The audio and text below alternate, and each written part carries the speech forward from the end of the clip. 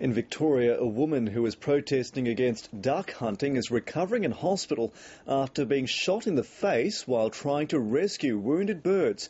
Hunters taunted the woman as she was being led to medical help for gunshot pellet wounds. She'd been demonstrating against the opening weekend of Victoria's duck season, where she was accidentally shot by a 14-year-old boy who was hunting with his uncle.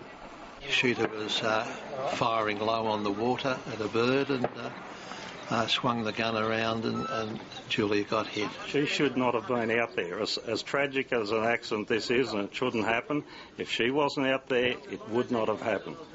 One of the hunters was also treated in hospital for serious hand wounds after an accident with his gun.